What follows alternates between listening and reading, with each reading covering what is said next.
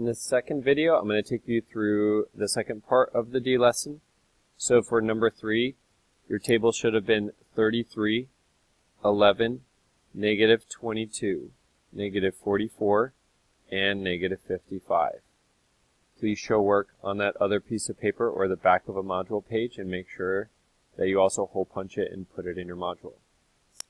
Let's look at a couple of examples from this last row, and I'm going to let you try the rest. Number 4, we're going to use the equation y equals negative 4x minus 1.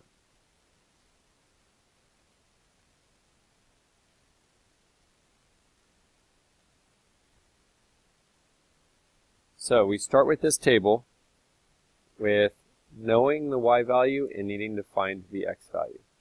And the y value is 19. So we're going to plug in 19 for y,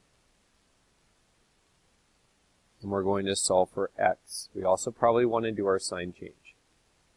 So we're going to do some equation solving, and the first step is to move the 1 away from the x. This comes out to be 20. Then we're going to get rid of this negative 4 coefficient, that's with x, by dividing by negative 4. And 20 divided by negative 4 is negative 5.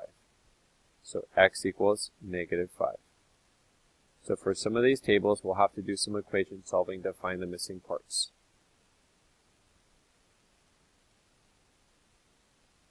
Next one we're going to do is, it tells us that y is going to be 7, and we're going to solve for what x will be.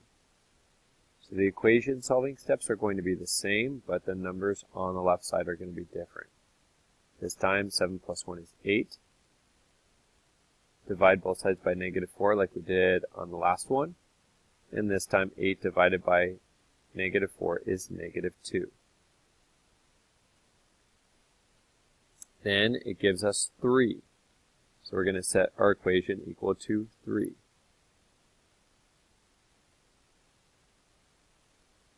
Add 1 to both sides.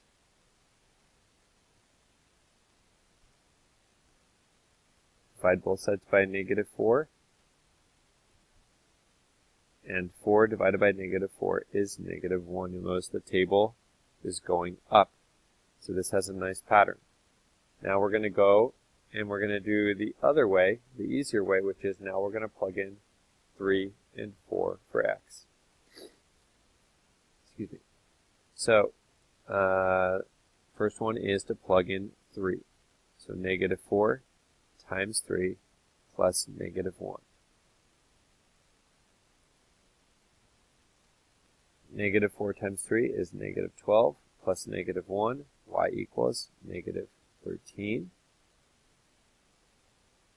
And we're also going to plug in positive 4. Negative 4 times 4 is negative 16, plus negative 1 is negative 17. Again, so we see this nice pattern in both columns. If we don't see that, then we know we're doing something wrong. I'll do a little bit of number 5. I'm going to leave the rest of 5, 6, and 7 for you to do, and the key will be in Google Classroom. Please show your work for the tables for 5 and 6. So the next one, number 5, is y equals 5x plus negative 4. They start the table with giving us the x value, so we just plug that in. We're going to plug in negative 6 for x, which is negative 30 plus negative 4. You add 2 negatives, they stay negative. That gives us negative 34.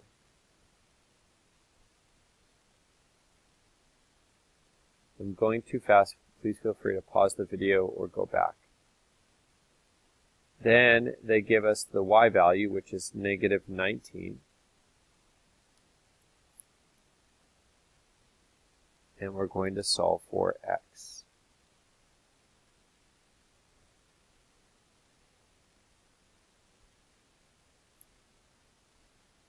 Negative 19 plus 4. Negative 19 is more dominant. So we get a negative number, and 19 minus 4 is 15. Divide both sides by 5. and we get negative 3 is our x value.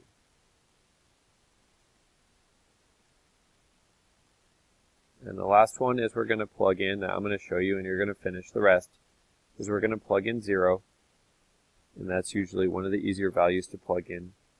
So 5 times 0 plus negative 4, this turns out to be a 0, plus the negative 4 is negative 4. Please show your work for the remainder of 5 and 6, and check it with the key in Google Classroom, and please also do number 7.